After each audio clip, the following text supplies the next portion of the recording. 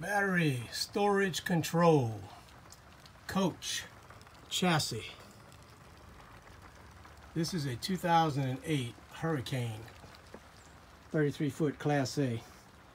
The problem is, when I'm traveling, no AC, no generator, I don't have any 12-volt lights. I can't flush the commode because the pump won't work. Slides won't open. You know, if you're sitting parked without electricity. So here's the deal.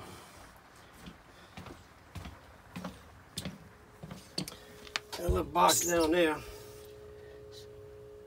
is what controls your 12 volts, that little genie thing. Anyway, you see two outputs down there, negative and positive. One is going right there, your negative. Positive is going here. There's two red wires. One is going to go to your feed right here for your breakers, which powers everything. Okay. The other little red wire is your battery feed when you don't have AC or generator. It's going up to the front of the engine. I'll show you. The problem is this switch here on the right, when you're parking somewhere and you want to disconnect your batteries so it doesn't drain, to me that's useless. I mean, unless you're going to store it a long time, nobody needs that switch. So my fix right now, I'm going to bypass this switch. I don't need this stupid switch.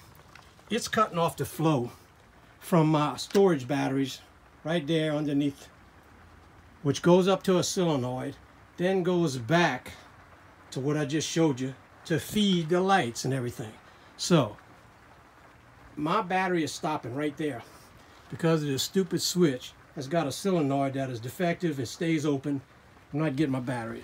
So I'm going to show you how to bypass that. Very simple. It takes 5 minutes. Open this thing up and you'll see this here. Okay, you take the cover off. That's your solenoid. See that right there? That's the solenoid that's defective. I don't feel like ripping this off and playing with this right now, so I'm gonna just bypass it. And here's what you do. You have battery there. You have battery on top, 2 of them. And there's a battery. Now, I already did this. See how there's 2 on here? There's only supposed to be 1, but I took the 1 off of that one right there. All you gotta do is unscrew that, take the fat red wire off, and put it down here with the skinny one. Because the skinny one here, this is what goes in the back. It goes underneath and all the way to the back to your converter to feed if you don't have AC. This fat one here, like I said, this is coming from the back, your storage batteries down the side here. How you can tell? You can either go disconnect them and see you lose power here, you know to move the right one, or you'll see it only has like 10 or 11 volts and the others have like 12 or 13. So all you really have to do to fix this problem is move the battery feed, which is going into the solenoid right there. Take it off of that, put them both together, marry them, and put a screw on it, and you're done. And if you want later, you can take this circuit board off and change that solenoid. But for me, I'm not bothering with that right now. So hope this helps. God knows it helped me to figure it out. I just took a day to figure it all out and run the trouble and find out where I'm losing battery. And that's what it is. The switch is not connecting. It's always open. So good luck. Tony in Baton Rouge. Thank you.